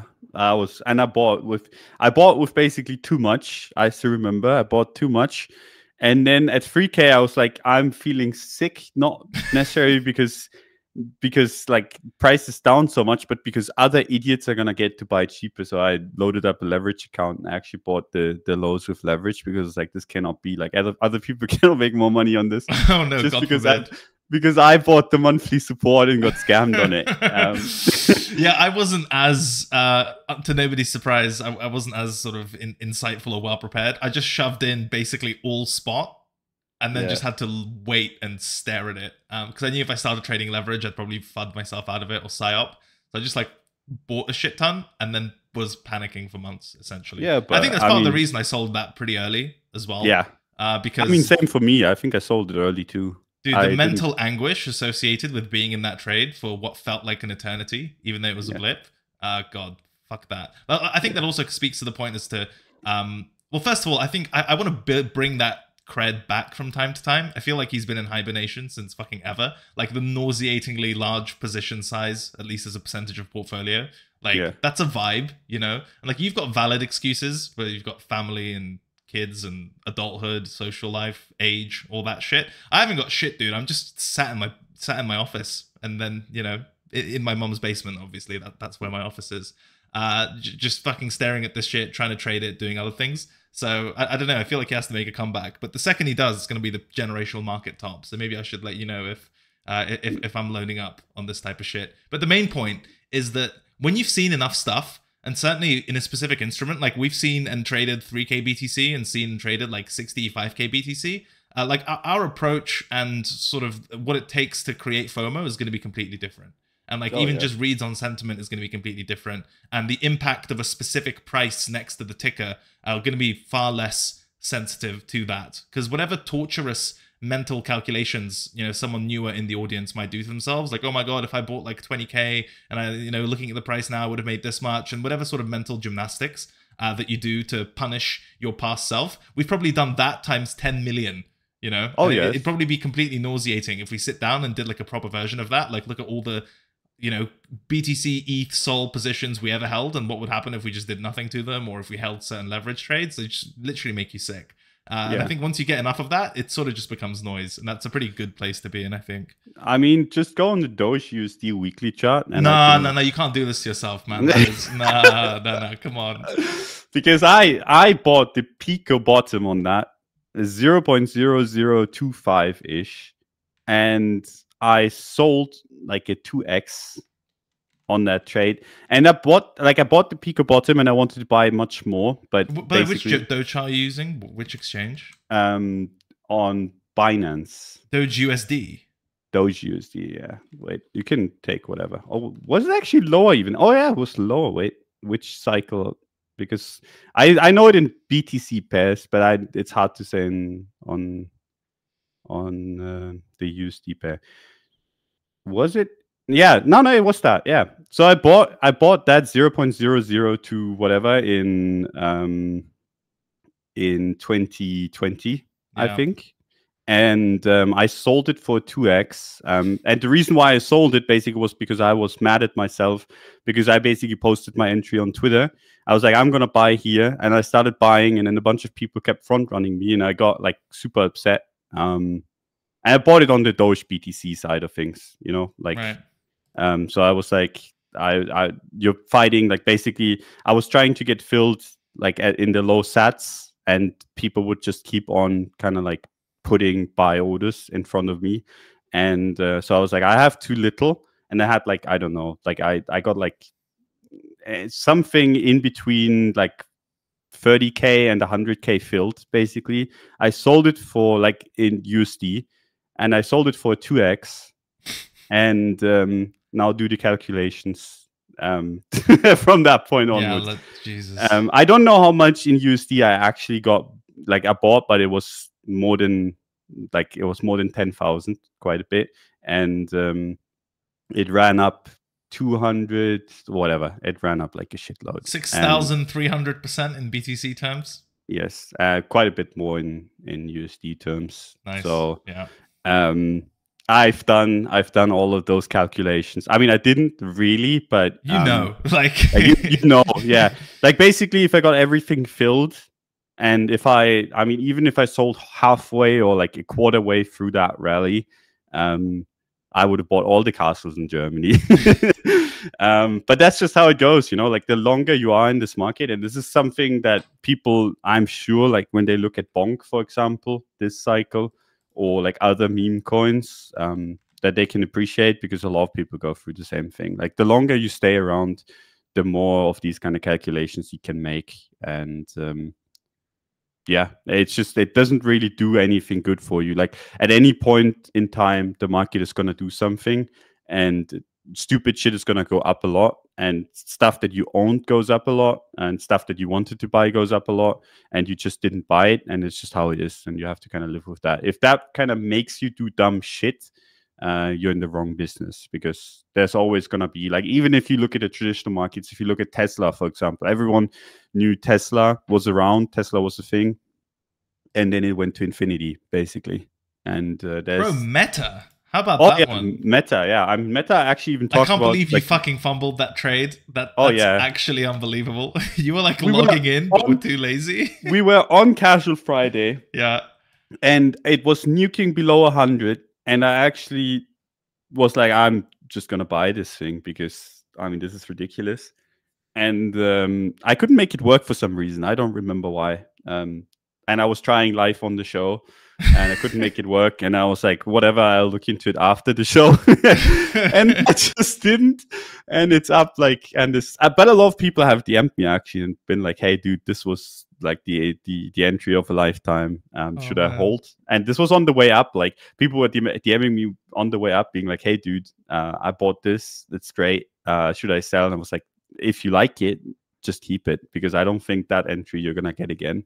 Yeah, bro, I'd just be blocking those people if I fucking fumbled that, and motherfuckers are DMing me being like, "Hey, I did this and I'm super rich. What do I do?" I'm like, "Go fuck yourself." That's what. Dude, the worst was with the Doge trade, because I was very, very public with the Doge trade, and I was preparing for it for an entire cycle, if you remember. Yeah, of course. Like I was like, you have to buy Dogecoin at 15 sats. Or like 15, 16 sats, because it's just the easiest trade in the world. And then basically I was getting front ran. So the people that were DMing me about the amazing gains and thanking me were actually the people that fucked me over, because I was basically top of the order book trying to get filled, and people would just keep on going above me. And every time my bid was starting to get filled, someone would cuck me. So so the people that were DMing me were just kind of like... they straight up took your money. Yeah, they straight up took my money. Why would you use limit orders, Don? Imagine letting another man fill you. Oh, dude, back then I was still young and into foolish. That shit. yeah. I had my phase, you know. We all go through it. It's just a phase, bro. Yeah, it's just a phase. Yeah, but the thing is, I think the mechanism, like, just to sort of almost round off this point, you might think that, oh my god, well, you first of all, fuck you guys, you're shit traders, you're buying BTC at 4K, why aren't you on the Forbes list or some shit, you know, retard. Don, you should have held, you're bad at trading, fuck you, I'm not gonna listen to you. Stop fumbling Solana cred, you know, you were tweeting about it at like $10, and I think there was a episode of, fuck, what was it, Weekly Open where I was like, at $8, there's a support here, it's like some random candle, you know, all this shit, whatever.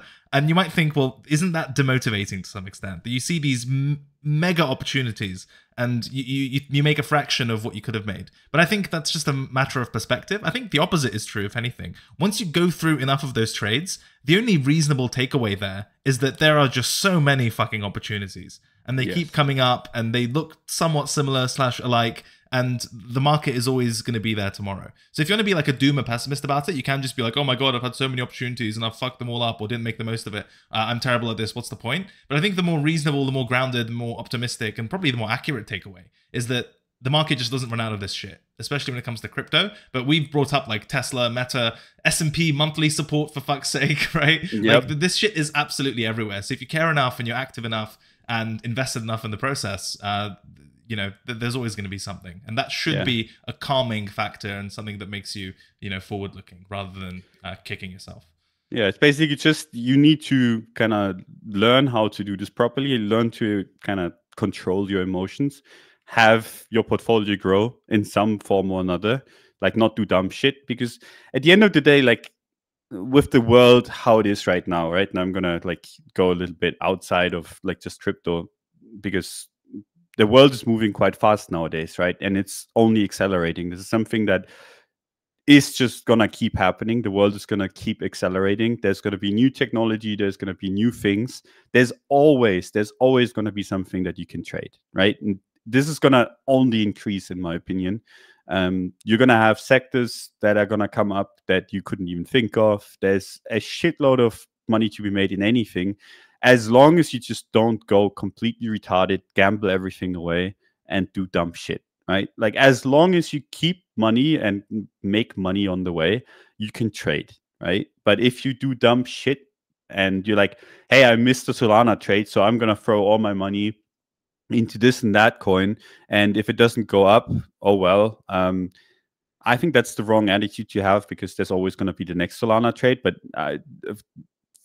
let me tell you from experience, that if you don't have money or not enough money, and this is something that's happened to me before, where at a low I was like, I wish I could buy like a zero more. You know what I mean? Like 10 times as much as I'm buying right now, but I just cannot afford it.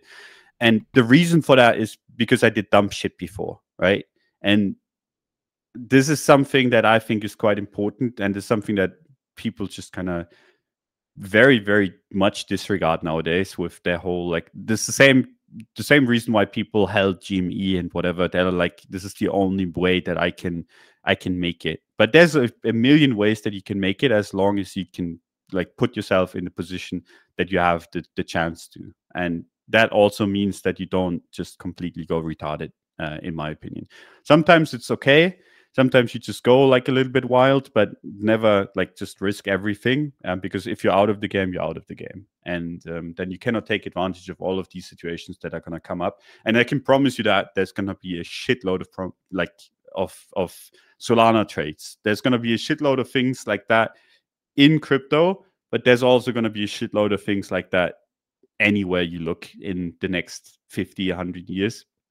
Just based on the fact how fast the world is getting now and how much faster it's going to get. So yeah, don't fuck yourself over by being dumb.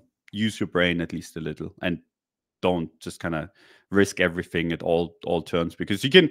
And I've seen a bunch of people risk everything like 5 times in a row and made it big, but you can only do that for so long. So yeah. Sorry, I was busy buying inscriptions and meme coins. What did you say? No, I think that's right. That's grounded and reasonable. And also, just this is almost as a finishing point, never underestimate how quickly sentiment shifts in crypto, even with relatively small price movements. Oh yeah, I mean, you see it in the ETH. Yeah, well, you can see it in the ETH chart, but that shit catches up to you so fucking quickly. And yeah, like the market doesn't need to move that much, or even just a couple of fucking red candles, and suddenly your feed will be flooded with, well, of course there were all these obvious froth signals and you should have taken profit, and I'm gonna buy back with some ridiculous target. Like, a lot of the social media side is more or less cheerleading and sort of momentum chasing, and that's not helpful if you're trying to do this thing with some foresight. We literally went from there's not going to be another crypto cycle and Solana is a dead scam chain, to we're going to all-time high infinity once ETF kicks in, and 100k BTC, 200k BTC, etc. And Solana's the best thing, and their fucking phone is being sold out so people could get a meme coin airdrop. They're selling for 5,000 euros. Unreal. But that's the sentiment. And look, how long did that sentiment shift take from no news cycle to this? Like a few months, realistically. Like, yes. That's insane. You can go from extreme to extreme in a number of months, and you just don't see that anywhere else. And that's also why I roll my eyes every time, Don, you say some shit like, oh, well, I could see us chopping for 6 years. It's like, fuck you, no one's chopping for 6 years. I mean, it depends on the range we're chopping in, you know? Yes, we'll chop between 0 and 200K for the next 50 years or whatever. Yeah, I mean, but then again, like if you think about it, we've been chopping for 1,100 days ish now. We? Yeah. Like if you just go back to the 4th of January, like where we technically entered this range that we're currently trading in, it's been 1,100 days. Are you British by any chance? Why? This is our national sport. It's range trading. Oh yeah. No, I get it. Yeah, oof, that's a low blow, bro. What, calling you British? I mean, fair enough, shit. I think we've also spoken about this topic before. It's like, well, I unequivocally use like auction market theory oriented range trading, whatever principles in my own trading. And I think they work and they're reasonable and they're based a lot of the time. The sort of underlying market effect they're trying to map is based on sort of market microstructure and things that actually work, like order clustering, order herding, all of this type of shit. And it's a completely fine system. But a lot of the time, the disproportionate returns in crypto and the large outsized moves will come from trending environments and trending moves. So even if and I've already said on previous episodes, that was like a clear weakness in my system in the past, where if the market would shift into like a very shallow pullback, very strong trending set of conditions, like my system would 100% underperform. And so I've like worked actively to make that better. You can find tweets and threads and system stuff, etc. But if you're in crypto and your sort of dominant approach is to view everything in that lens, I don't know how useful that is. Like it'll obviously outperform when the market is choppy and ranging, etc. But then the secondary question is, how many of your net lifetime returns in crypto are made in range-bound versus trending conditions? You can also ask the question of, in general, what's the expected value of catching a trend in crypto versus trading a range well in crypto? And I think at the very least, the answer to those aren't clear. My inclination is that the trending stuff will, at least returns-wise, can offer more. So if you don't have a system that can cater to like this style of market, I think you're kind of shortchanging yourself from some of the better price action in crypto. And people love to be fucking dramatic about this and say, oh, you're calling out XYZ system, person, etc. It's not that at all. I've highlighted my own personal plight with this to whatever extent is appropriate. But I just think like if you're choosing this market because of like volatility and trends, you should have a system that is at least somewhat commensurate with volatility and trends. And if everything is always in like range-bound conditions or in a range, I think you can make it work. Like, for example, if your range is between 30K and 60K BTC, then as the market moves from range low to range high, it sounds like you're being like some sort of range head when the market's obviously trending, but the difference between 30K and 60K is so fucking big that the move from range low to range high in the grand scheme is a trending move, right?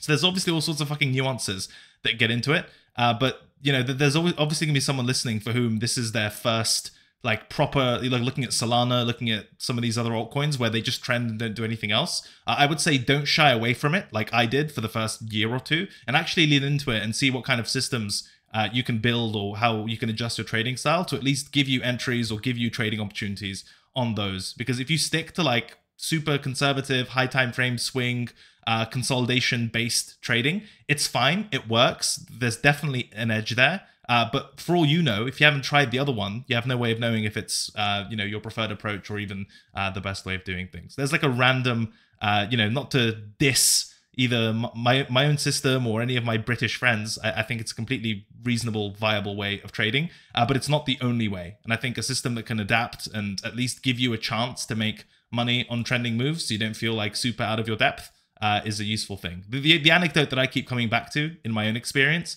is that when I first started learning like FX related horizontal support resistance, Trader Dante stuff in 2017, like early 2017, crypto just started trending. And it was trending so hard and the trends were so vertical, I literally thought that I was just like misunderstanding how to draw a horizontal line. So I was like, well, this market doesn't have any levels. What do you mean level? It just keeps going up. And that was like a very fucking sobering experience as to how not all trading methodologies apply to all sets of market conditions. If you learn one thing and it's worked up until now, you know, we've chopped for fucking ages. And if you got comfortable there, that's great. Remember that, use that. There will be periods where it's useful. If anything, the market more often ranges than trends. So that should be your bread and butter. But I would say avoid the mistake that I made, and you should investigate some time into like lower time frame trend following stuff, because in crypto, there's a lot of opportunity there. I don't know if you agree with that. No, I totally agree. The only problem with that, like with the whole thing, is basically that people switch from one to the other at the worst possible time. Yeah, it's hard, man. It's hard. Yeah, I mean it is. But like I do remember when people told me like, why the fuck are you holding your like Bitcoin trade that I opened at 16K still? Like, did you not learn that you need to like close your positions early in this kind of market? But it's like, it depends, you know. Like for example, in my opinion, it's much better to have that whole like, okay, I need to close and open my positions quickly on trade the ranges and whatever, when the market has been ranging for quite a when the market has been like running for quite a while, because it's more likely to get choppy. But it's very hard to time this, right? Yes. And for some reason, what people do is they trade the ranges until the market goes completely ballistic. And then they're like, hey, I need to change this because I'm not catching as much upside as the other people are.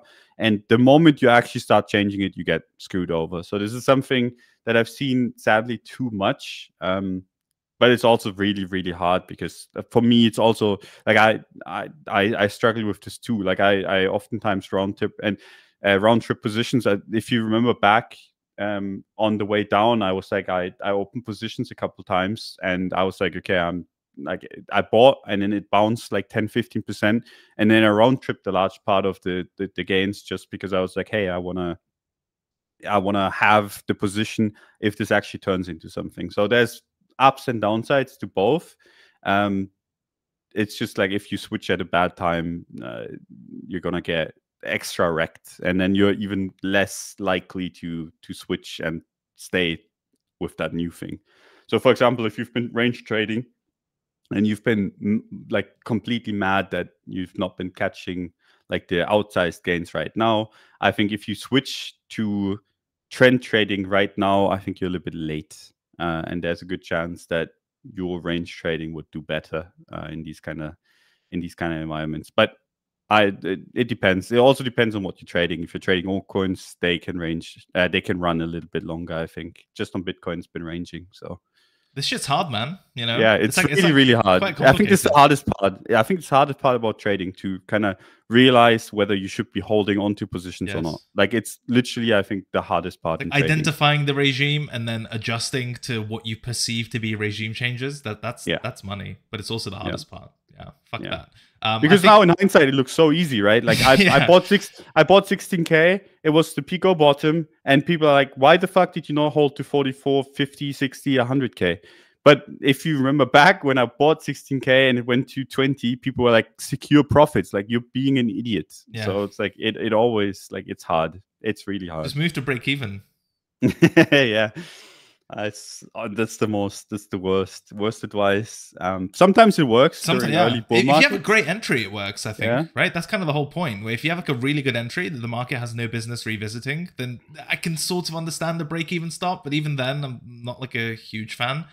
Maybe if you're taking like super gambly, punty positions you shouldn't have taken in the first place, and you're like, I don't know if I want to keep this exposure. I want to kind of give it a chance, but I know I don't have a huge edge here. Then, from a balancing point of view, it kind of makes sense to move to break even. But in general, if you're buying, like if your thesis, for example, is you're buying support, and then it bounces a little bit and you move to break even, well, then you're ready to sell support at that point, by definition, like literally by definition. And the same works for resistance. Like if you sell resistance, it moves a little bit and you move your stop to break even, that means you're willing to buy at resistance. And so it becomes completely circular and antithetical to your trade idea. So there's all sorts of fucking nuances with this shit. Oh, I think people always say it's easy. Like, it's the funniest thing. Like, it is easy when you're right. It's really hard when you're wrong. This is how it goes. That's such a good summary. I completely agree with that. I think even in a range trading context, if you want to make it more trend-like, one thing that I've picked up from just doing these fucking shows and newsletters with you over a lot of time is that in certain points, you have to make bets that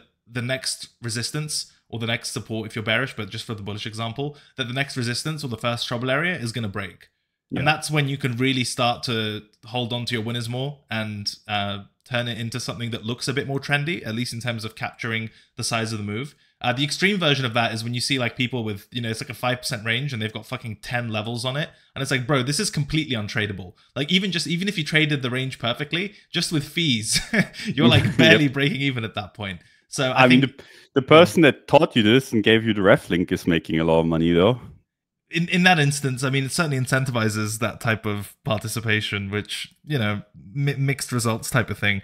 But if you have a system that like gives you good entries and within the sort of, more conservative level to level type of framework is working, but your trading journal tells you that, if your average cut, on average, you close the trade for like, I don't know, 1.5 hour, but then it keeps running to an average of, let's say, 3 or 4 before reversing. Then you can kind of look into it and say, well, what is it about those trade setups that mean that wherever I wanted to take profit ends up either being a good place to compound / enter, or why that resistance breaks. And then over time you can start curating a system where you turn into like a fucking pantomime of Casual Friday, where it's like, Don, what do you think of this resistance? It's like, well, I don't think it's going to hold, and then I sell it, I get fucking carried out, and then the market magically breaks it. I do think that's probably the lowest hanging, just to make it somewhat practically useful for the audience instead of us pontificating, the lowest hanging fruit when it comes to adjusting a conservative range-bound level-to-level trading system to make it more trend-like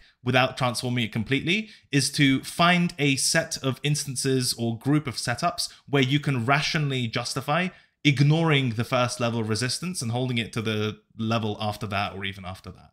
That's probably the easiest way to start positioning for larger moves. And obviously, as soon as you try, it's going to go terribly. Right? Like you'll ignore the resistance that you'd normally sell, and then it ends up being the Pico top when you round trip. But like over time, with experience with the trading journal and whatever edges you have, your trading system, even if it's conservative, should give you some indication as to whether you can hold through the first level of resistance or not. I mean, that's how I started anyway. So yeah, if that's worth anything to anyone. If there's anything I like, it's saying, yeah, that's resistance, but fuck it's gonna break. It's pretty empowering, isn't it? Oh yeah, I love it. And the thing is, like, if you're right, and this is the thing, like, because a lot of people see the same resistance that you see, right? So if it teleport, like, if you're right and it's gonna break, it's gonna teleport, and that's where you get the outsized kind of candles and the outsized returns. But obviously, you also take on a bunch of risk. But I mean, there's no trading without taking on risk. So sometimes you just have to bite the bullet, and this goes back to the point of like, having the stop loss at break even. Like sometimes you just have to be man enough to be like, hey, I'm gonna lose money on this if I'm wrong. And I think the attitude of I cannot lose money is a very wrong one in trading. Like you have to be able to say, hey, if my idea is wrong, I'm gonna lose money, and that's okay, because that's literally all trading is. Like you risk your money to make more, and if you're wrong, you're gonna get shit on, and that's something that you have to be able to deal with. And if you're not, you shouldn't be trading. So yeah, I think it was Gottfried Leibniz that said, scared money don't make money, ho. And exactly. He's a big philosophical influence. So we'll leave you with his wisdom. We're not going to do the fucking news, Don, because there isn't that much, and we've been rambling for way too long, and I'm sure most reasonable people checked out when we started sucking our own dicks about buying BTC at 4K. So God bless those people. Yes. I did have the Casual Friday stuff I want to mention was the Liquidators 3C estimate is 46%, Phantom adding support for Bitcoin, and Solana Saga phone sells for $5,000, which is a bit frothy. And then Dog with Hat making it to Bloomberg. Altcoins, the Solana, I mean, altcoins are frothy. I don't give a fuck. Like, they can keep going, and I'm sure there are short-term trades there, and sometimes the blow-off portion is the most volatile and profitable one. Terms and conditions apply, results may vary and shit, but, like, altcoins are frothy. I think... beyond frothy, like, yeah. What do you want me to say, man? This is 2021 froth levels. Yeah. Like, open interest-wise, and altcoin dominance by volume-wise, and yeah, so... Fuck it. we're gonna end the show there. I don't know. We've been all over the place, man. The news usually kind of, you know, guides us to a warmer place, and then suddenly we went on to tangents about like regime shifts and trading and fucking break-even stops and how to adjust your system. So maybe it's just a good time to shut the fuck up and go do some Christmas preparations and stuff. Yeah. It's just because we did it in the morning, you know. Like, that's true. We have too much energy. That's bad. Yeah. We need to do it at like 10 p.m. when you're fucking sleepy as fuck. Like, Dom, what do you think? I don't care. No, but you cannot say I have too much energy because I'm running empty, dude. That's true. I've been waking up like 10 times a night for the last 3 weeks. So, oh God, yeah, it's been something. Is your wife not helping? I mean, she is. She's doing most of it. It's just like if the baby cries, I'm gonna wake up whether she takes it or not. That's true. Baby gets a 2-in-1, hey? Oh yeah. She's our little terrorist, is what we call her. It's very loving. I hope social services appreciate the joke there. Yes, in a loving way. In a loving terrorist. Dude, I made a 9/11 joke out of it today. So like I'm done. Oh, nice. Yeah. What is it with casual Fridays and 9/11? I made like a Binance 9/11 reference, and now there's I don't know, man. The amount of watch lists we're already on / are going to be added to. If we were American, we'd be in jail already. Should we cut this? As in the show, not this portion. This portion's staying, like, fuck it. Yeah, we should end it on that, though. It doesn't get better. 100%. Also, we always get super bear-tarded in the final 5 minutes of Casual Friday. Have you noticed? It's like, by the way, altcoins are frothy, ETF is sell the news, 2024 good news catalysts are priced in, fuck you, see you next week, have a good weekend. It's like, okay, I guess, thanks. I mean, dude, it's just because, like, the prior parts of the show, you're trying to be like, yeah, but it could go up, could go that. But when you have to bring it to a point, you're just like, yeah, I mean, this is not the greatest, and then you just slam it. But fuck's sake! But it could go up. It could go up. Yeah, like, totally. Oh God! What is it? Strong opinions, loosely held, or some shit. Exactly. Listen, if it goes up, we'll just crop the bits where we said it could go up. If it goes down, we'll just crop the bits where we said it could go down. There's no losing here. This is social media, after all. Yeah. I mean, you gotta get with the times, you know. Yes. Use our ref link, please. Oh God! Right, well, that's the show. That's the show. We will do an episode of Casual Friday next week, which is going to be our big post-Christmas, New Year summary reflections. If you have like ideas for something fun / special, we should do for that. Maybe like a hot tub stream or something. Let us know in the comments. Ideally, some more reasonable ideas. But if it's a hot tub stream, it's a hot tub stream. Otherwise, have a wonderful weekend. Thank you to Woo for supporting the show or whatever this thing is. Links available in the description. The trading competition is still going on. Don isn't trading it, so you can go get on the leaderboard and kick some ass. Unless you're competing in the lowest ROI category, in which case the prizes are already in my possession. Hope you'll have a wonderful weekend, and we'll see you next week. And Merry Christmas. And we've had a very lucky and fortunate year in crypto. Hasn't been the case for the world in general. Cost of living crisis, the German breadlines that Don was telling us about while buying BTC. So if you're in a position to help someone or just be kind in general and spread and share some of the love, wealth, or whatever it is, even if it's your time. Send it our way. Yes.